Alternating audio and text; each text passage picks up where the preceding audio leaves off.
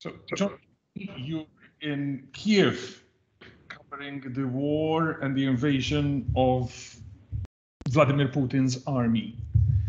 It's 10 o'clock in the morning there on the 7th day of this invasion. What is it like?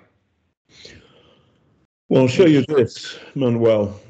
This is a piece of a Russian missile that's which I went to the main TV tower in Kiev, which is a few miles. It's about 17 minutes in the car from the center. And they hit the TV tower last night.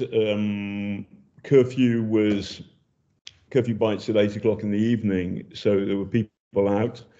And I was actually the first person to get into the TV tower complex. I thumbed a ride, and a nice guy gave me a lift. Soldiers are very tense. There are checkpoints. I mean, it's crazy. I got here on Valentine's Day, Manuel. I've had a lot of bad Valentine's days in my time, but this was the worst. But it was at peace. Kiev was at peace. It's astonishing. Anyway, I get in, and I meet a guy called Ross, who's a soldier. He's got a gun. They check me out. I'm British. I used to work for the BBC, blah, blah, blah. I get in, and Ross shows me around. And what you see is a building which has been smashed. It's a foggy morning, and so the TV tower still standing. It's kind of lost in the early morning fog, or the top part of it is, but it's still standing. But what the Russians have done is attacked the complex at the base, which is critical for the TV signal to go out, I believe, which is why it's off air at the moment. And there was a patch of bright red blood on the ground. They'd taken away the corpse, but his blood was still there. He was a worker. And then Ross, this guy who was my guide with the gun, took me through the back end of the complex, across the street, and there's a shopping complex. And what had happened was, I think 4 missiles hit the area. 2 of them hit the complex itself, the transmitter and its base. But the other 2 hit a line of shops. 2 people died. One of them was an old man, the old morgue. The people from the morgue were taking him away as I was there. And then they took away a mother and a child. So the killing of children and women has started in Kiev. There's a column marching, inching its way towards the city where you're in.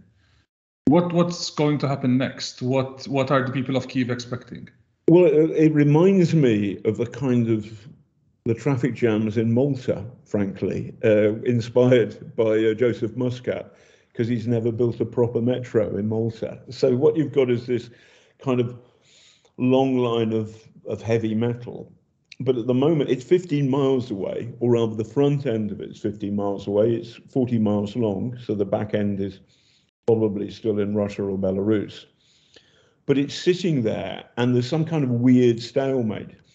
My working hypothesis on the armored column is the Ukrainians have got enough Western kit now to blow it up, to kill an awful lot of Russian soldiers. But I think if they do that, they fear that Vladimir Putin will use this as an excuse to blitzkrieg Kiev, and therefore they're not doing it. I would hate to be a Russian squaddy sitting in that armored column, waiting to die. And that's what Putin is doing with these people. So at the moment, it's a kind of bizarre Mexican standoff, but it does remind me of a Maltese traffic jam. The sense I get then is that Vladimir Putin has more options than he's used so far. And there's some concern on the other side that they might provoking him into using some rather more unpleasant ones. Yeah, so I don't think he's going to use the nukes. I think that's got a Damarung, and I don't think he's going to do that. I don't think so. I've got there's a pal of mine called Semyon Glusman. You can look him up on Wikipedia, but he's great. He's the president of my favorite organization in the whole world, which is the Ukrainian Psychiatric Association. And weirdly, because I did my a panorama report on Scientology, the Ukrainians invited me, because Scientology was mucking around in Ukraine, and the Ukrainian Psychiatric Association invited me out to Lviv in 2016, and I met Semyon. Semyon is a great hero because he was the first Soviet psychologist back in '71 to challenge the Soviet abuse of psychiatry. And for his courage, he spent 10 years in the Gulag. And he's 75. I interviewed the other day before the war, and we filmed it, and then we cracked open a bottle of cognac. And boy, can the old fella drink. So he's a proper Zek, Russian for a political prisoner. And this old guy, he still is. So I asked him about Putin's long table. And Semyon said, the distance between him and his death. Beautiful line. Is he mad? No, said Semyon. I do not think he's mad. I think he's bad. I think he's becoming like Hitler. And I think, and I kind of shuddered inwardly at that, because I think Hitler's in a special circle of hell all on his own. But in terms of invading places like Czechoslovakia and then Poland, now that the war started, Putin is like that. My particular take on Putin is that I think Semyon's right. He's not hallucinating. He's not a schizophrenic. He doesn't have voices in his head. This means, by the way, he's culpable for his actions, which I think is part of Semyon's reasoning. But I also think that he's built himself a bunker which has become a prison or a dungeon of his own devising, which is so below ground and so dark, there is no light, and he cannot see what is happening. He does not understand the 21st century, and he's seeing the world with a Soviet prism, in fact, the prism of a Soviet KGB officer. And he doesn't understand how the 21st century has moved very much on, and people in Ukraine really get democracy and fun and life and all of that. So part of the extraordinarily intense experience of being here under fire with the Ukrainian people is to share their laughter, is to share their courage. The guy who showed me around the complex with his gun, who pointed out that the Russians, you know, they've got good kit, their missiles are accurate. They're not that accurate because they kill the woman and child. But I said to Ross, what did you do before the war? And he said, oh, I was a hot air balloon pilot, and I've booked a ride. And everybody who's listening, it's our duty when all this horror is over to come out to Ukraine and spend our money in Ukraine on holiday. I know that sounds silly, but part of the game of being here is to keep morale up. So whenever I walk down the street, I just say, with my obvious, and I'm wearing a duffel coat, the kind of which Major Calloway wore in the movie The Third Man. I've got my silly orange hat on, and I just go around saying, good morning, everybody, good morning, good morning, good morning. A bit like John Cleese, but at the same time, I'm trying to communicate that the eyes and ears of the Western world are here. I wanted to speak to you a bit about your experience of this. This is far from your first rodeo. You're a veteran war correspondent. You've been all over the place. Manuel, how is this the same? Well, so Manuel, okay, I know that no one's watching and no one's listening, so this is almost private between you and me. Sure. So I was actually inside the tower complex this morning. I was the first journalist there, and I didn't have enough. I haven't worked out my phone SIMs and all of that stuff, so I can only properly push stuff out on Twitter once I'm back at my flat. So, but I was the first reporter there, and I actually sort of as a kind of professional basis. I mean, okay, the BBC got rid of me, but I thought, actually, John, that's not bad. I got in there first, which was good. So this isn't my first rodeo. So I haven't done the washing up. I haven't had breakfast. The moment I could, the moment curfew was lifted, I stood out in the street, put my thumb out, and there's some driver, a guy called Vlad, picked me up and took me there. Lots of checkpoints on the way, but I kind of know what I'm doing. I've got a nice flat, which I've rented through Airbnb. I've got this, the Ukrainian authorities have banned the sale of alcohol. Oh, fuck's sake. You can edit this, can't you? I won't bother though. It illustrates your mood. So. But I've got a 2 bottles of, actually, have I got? I've got 1.5 bottles of Italian red left, but I've got a bottle of whiskey, 2 bottles of gin, and a bottle of rum. Now, for some people, that's a year's stock. In my case, it's even longer than that.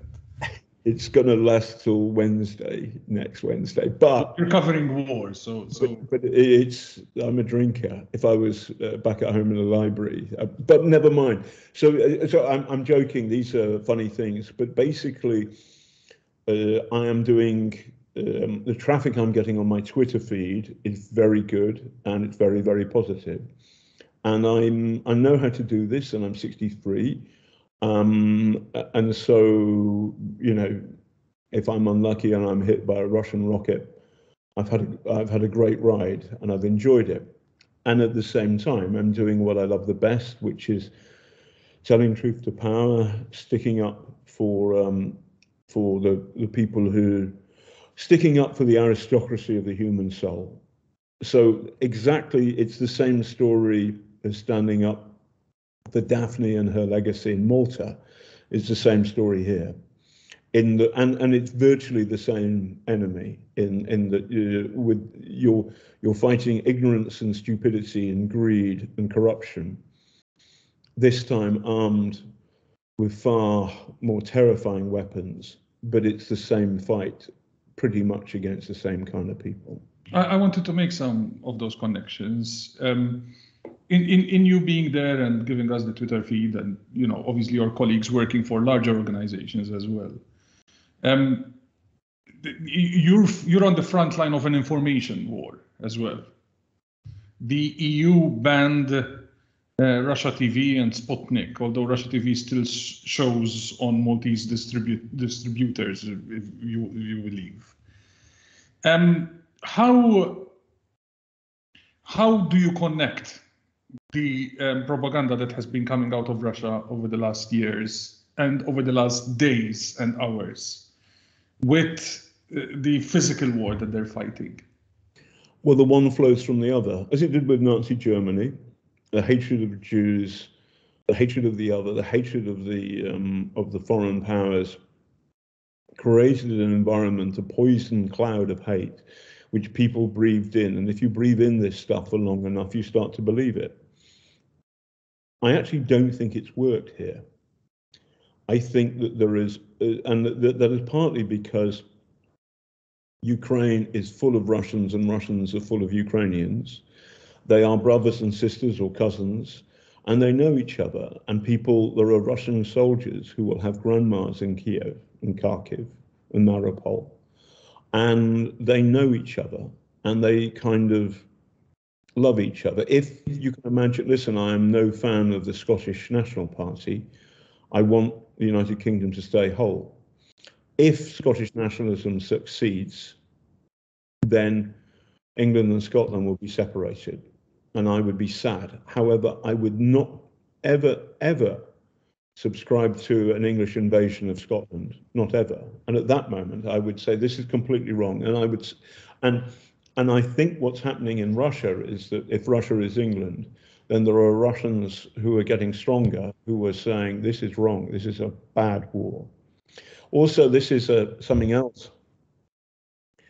So I think these personal connections between families, my grandma's Ukrainian and I'm a Russian soldier, and my granny sends me an email or a phone message and the connections are still working, then that is going to override the hate from the Russian propaganda machine.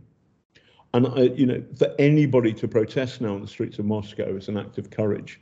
There are tens of thousands of people doing it, and that, although it's not hundreds of thousands or millions, it's enough to shake the regime.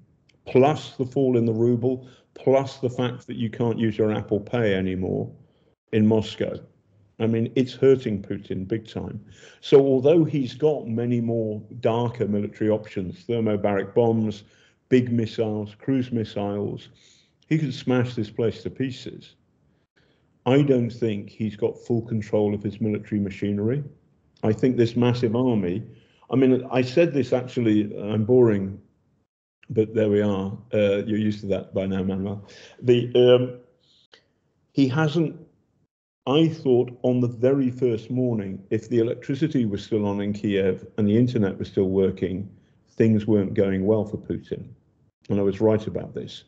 So this, your Maltese traffic jam of armor that's stuck there, not moving. I'm not suggesting for a moment that the Russian army should come to Malta, but although some of them have obviously got their passports, thanks to Henry and partners, all concerned deny any wrongdoing. However, it's not working. And the Ukrainians are really fighting. And so Semyon's, I asked Semyon, my psychiatrist friend, are you going to fight? He said, no, I'm too old. I don't want to kill anyone. I don't do that. But if they come to the streets, I will protest. I don't want to die, but I will protest. And it goes for everybody. It is a thing of beauty. Here, on this side, the Ukrainian side, you can watch and see the aristocracy of the human soul every 4 or 5 minutes. And on the Russian side, for the moment, dignity and honor and truth have been extinguished. Was the response from the European Union perceptible in the streets that you're walking? I've got the problem is you have kind of. So I went down to the tube station the other day, and the world's deepest tube station on Earth is the Arsenal tube station in Kyiv, and that basically it's underneath this great big cliff where the Rus founded the Russian civilization, which is also obviously the Ukrainian civilization, but here, not in Moscow, 1,000 years ago. And this cliff is a natural citadel. And in 1960, the Soviet Union built this incredibly deep tube. And it was packed with humanity hiding from the Russian army. And there's 2 kids and a little dog on their phone. And you just go, oh, God, I can't imagine it. And then but the adults, their faces are kind of frozen with fear. Their eyes are too wide. People collide into each other. It's like muscles are scribbled with fear. And so you don't have proper conversations about the impact of the European Union because people are too scared. I've got to go and get some water, some loo rolls, I've got to move my mum from this place to that place, all of that stuff. But I think, as somebody who voted Remain in 2016 in London, I'm voting Remain in Kyiv by being here, and I was intensely proud of the European Union that they have said to every Ukrainian, you're welcome to stay in our country for 3 years, while the British government is still faffing around. Part of the joy of Brexit, we were told, was that now we can make quick decisions. Well, the Home Office and the British are still working on that issue. The European Union is already there, and Ukraine has applied. And I wish for that their application to be successful. And I think people are getting that, but it's hard to have a nuanced and complicated conversation because people are so afraid. I'll go to my final question about governments faffing about. The invasion of Ukraine started a day or two after the electoral campaign started here in Malta.